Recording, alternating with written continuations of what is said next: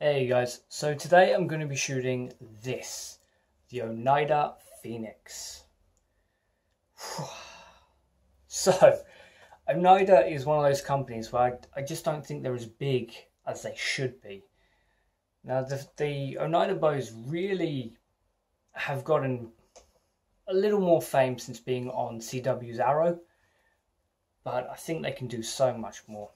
It's such a unique system having the cams halfway down rather than at the tip of the limbs, because it means that the cables are all running inside the actual riser itself.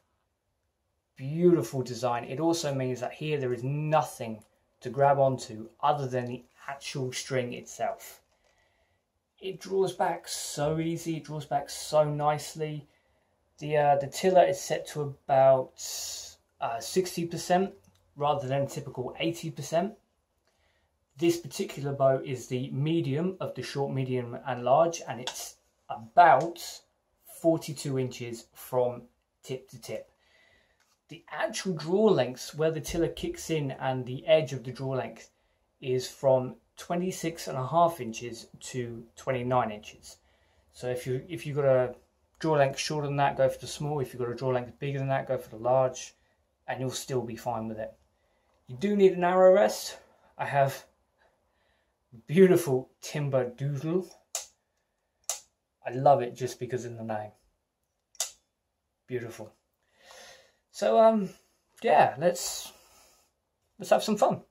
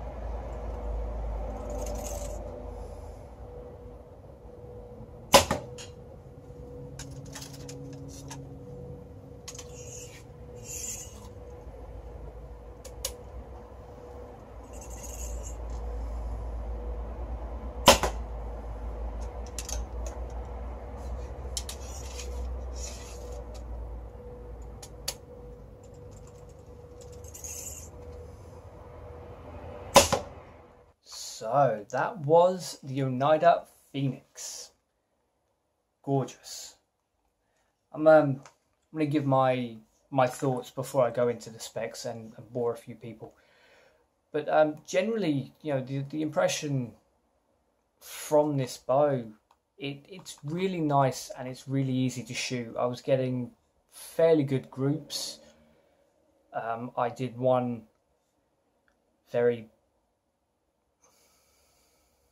yeah, I missed badly. But then I was trying the dagger technique and I ended up losing one of my arrows. The arrowhead is now in a big block of wood, which is really annoying. But generally speaking, it's a nice bow to shoot. It's not really aggressive, and I thought it would be. It's not. It won't hold your hand, but if you put in the time, if you put in the practice, even going from a recurve, a trad bow like I have, going into this, it's very different shooting it. But when you put in the time and practice with it, it does all pay off, and it's a really nice bow. The grip, it's a low grip, but that's... can you hear that? Yeah, that's... it sounds and it feels like cheap plastic just put onto the side, and that really annoys me because this is not a cheap bow at all. It is a lot of money. It is serious money. You know, it's... I understand why they have it, but it is something I'm going to look at modifying, either putting a wrap around it or finding wooden planks that I can fit on there, just to get rid of that. Oh, nah. But aside from that, you know, going back to how it shoots, there's next to no finger pinch. I have been shooting now for 2 hours, I think. I was out there for about 2 hours, shooting the whole time with no glove, with no tab. It felt really nice. There's no finger pinch, which for me is brilliant because that means I can carry less. The less equipment I have to carry, the better, in my opinion. But it's a nice bow.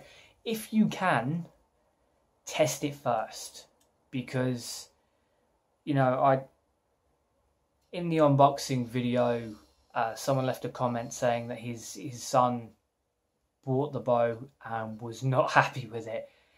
Yeah, it's a lot of money to buy a bow and not be happy with it. So yeah, test it first if you can. I know it's difficult in the UK. As far as I know, it's only Merlin who are stocking this bow at the moment. I promise I'm not on the take for Merlin. I don't get anything by sending them people. I'm just a repeat customer with them. So yeah, links to Merlin will be down below, and links to the Oneida website will be down below as well. So that's my impressions. I like the bow. I mean, I'm going to pick up my Black Panther and shoot the Black Panther, but I really like this bow, and I am... So, the boring bit now, the tech bit, or the spec bit. I've got nothing to compare this bow to in terms of previous models, so I don't know if the upper and lower string stop are really changing it that much, but, you know, it plays an important role that Oneida have put out, and Oneida don't skimp on things. I mean, I know I just criticised the grip, but you know, it's a small thing that's just put on the side. It's not that it's the cheapest possible option. So there is a reason why it's here. There is a reason why at the moment the Phoenix is the flagship. It's got a beautiful design. The cam system runs through the riser. It's absolutely gorgeous, and the biggest thing, the biggest upside for me, is that I can do the maintenance at home with a set of Allen keys, which is fantastic. As I said before, this is a medium of the short, medium and large range, which goes from 26.5 inches right up to 29. But the weight, the draw weight on this right now is about 40 pounds. It has the potential of going from 30 up to 50, which is fantastic. It's all I need. And to change it, all I need is an Allen key, and to change that. That's it. And you know, that's a big range that I have as a potential. It is geared towards bow fishing, so you know, the tap at the bottom for a reel, really, you wouldn't really want to put a bottom weight on this, a bottom stabilizer, or at least I wouldn't, because you know, it's only slight, but I notice it when I have it, when I'm moving the bow around. I feel that most of the weight is geared more towards the bottom. It's still, it's a good bow, it's a good shooter. I genuinely enjoy it. Someone asked me on the unboxing video if they'd need to have left-handed sights and stable and arrow rests if they bought a left-handed bow. Yes, you will. But Merlin do have left-handed options of their risers. The risers? Yeah, well, yeah, they do have left-handed versions of the risers. They have left-handed versions of the bow, left-handed versions of the arrow rests and sights. So you are all set up. If you go over and just have a look at their website, it's very easy to navigate. But yeah, at the moment I really can't think of anything else to add or to put into these videos. It's a fun bow to shoot. It can get serious. You can do some serious things. You can go bow fishing. You can get the next weight poundage up and get the 50 to 70, and you can hunt the big game. It's a nice bow. It's a really nice bow. I do recommend it, but I do recommend testing it before you buy it. There you go.